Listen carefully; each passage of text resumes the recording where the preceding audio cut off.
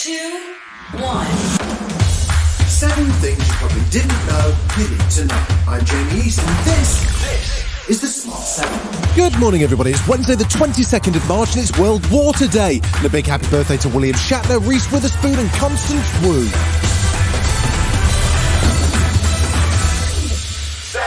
A damning report into the Metropolitan Police in London has found that it's institutionally racist and misogynist. It describes a deep-seated homophobia in the force, which also failed to protect the public from officers who abuse women.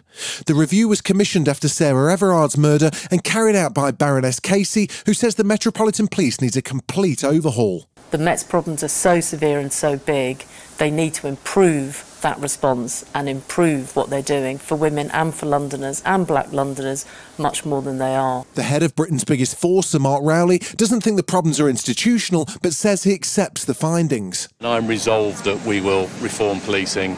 This is a very upsetting read. You can't read this report and not be upset, embarrassed and humbled by some of what's been said. The Independent Office for Police Conduct says this must be a watershed moment for the leadership of the Met Police, which should seize the opportunity to fundamentally change its culture. London's Mayor Sadiq Khan explained why he wasn't shocked by the findings. Although the report is incredibly sad, one of the darkest days in the Met Police's history, for those of us who are Londoners, from my background, the report didn't surprise me, actually. Because our experiences as people of colour is one where we have been treated differently. Shaggy-haired millionaire Boris Johnson will be questioned by MPs on Wednesday over allegations he lied about lockdown-breaking parties at Downing Street. The former Prime Minister's admitted misleading Parliament, but insists it wasn't on purpose. The Cross-Party Privileges Committee published his so-called defence dossier in advance, but said the 52 pages contained no new evidence. The BBC's John Kay tried to gauge Rishi Sunak's take on it all, but instead, much like his predecessor, the PM did plenty of ducking and diving. That's ultimately something for Boris Johnson, and he'll have the committee process to go through, and that's a matter for Parliament. That's not what I'm focused on. Mr Johnson, the man in charge of government at the time, says he was never given a warning that the gatherings broke COVID rules.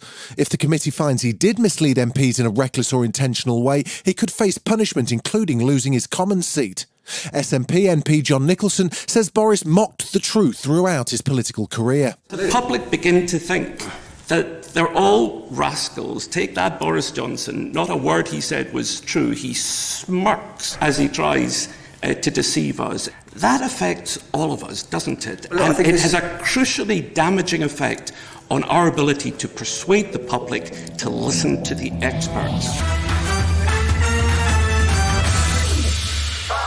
China's president says his country is impartial over the war in Ukraine after holding talks with Russian leader Vladimir Putin. Xi Jinping presented a 12-point peace plan, but Putin claimed the West has no interest in an end to the fighting. They met in Moscow just days after an international arrest warrant was issued for the Russian leader over alleged war crimes. Jens Stoltenberg says there's a pattern of the pair building a stronger partnership. Of course, the meeting that takes place in Moscow is part of a pattern we have seen over the last years, where China and Russia are coming closer and closer. In the military domain, they have joint exercises, joint patrols, naval and air patrols, in the economic domain and also in the political and diplomatic domain. Putin, meanwhile, was quick to criticise Britain for this revelation about the Challenger 2 battle tanks it's sending to Ukraine. It became known that United Kingdom announced their supply not just of the tanks, but also depleted uranium ammunition. And we will have to react to this.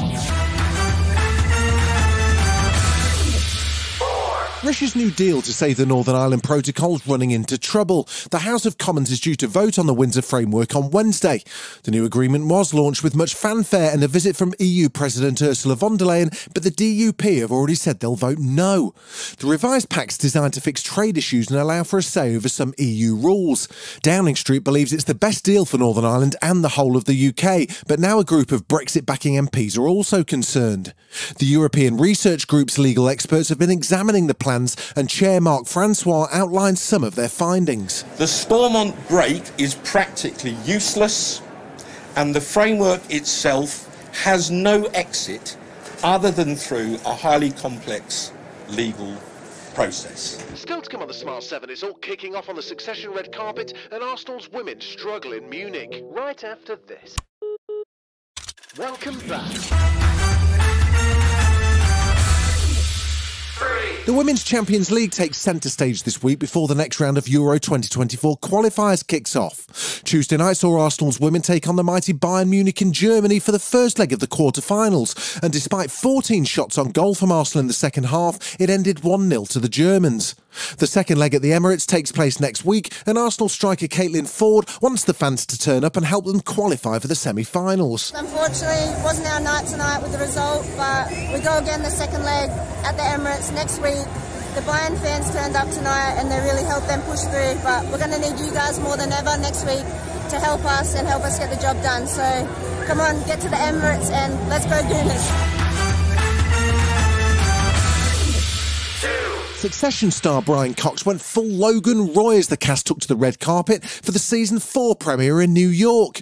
As Sarah Snook, who plays Shiv Roy, debuted her baby bump, Cox, who heads up the dysfunctional Roy family, got into character by yelling at some photographers.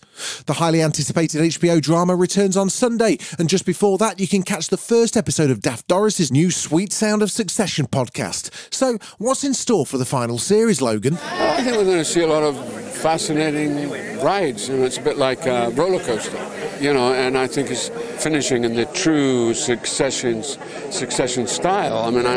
I think people are going to love it. New series The Diplomat will see the American star Kerry Russell play Kate Weiler, who lands a high-profile political job amid an international crisis. The US government enlists her to serve as the US ambassador to the UK. Also starring Rufus Sewell, Homeland and The West Wing producer Deborah Carr's behind this one. And with a first look from Netflix, it's clear Russell's no Disney princess. I am not Cinderella. I'm here for 30 funerals. The only tea-length garment I packed is a burqa. I have a black suit and I have another black suit. And I'm not getting dressed by someone named Pippa so a women's magazine can ask who I'm wearing and what advice I have for little girls. This has been The Smart 7. Wherever you're listening, do us a favour and hit the follow button. We'll be back tomorrow at 7 a.m. Have a great day.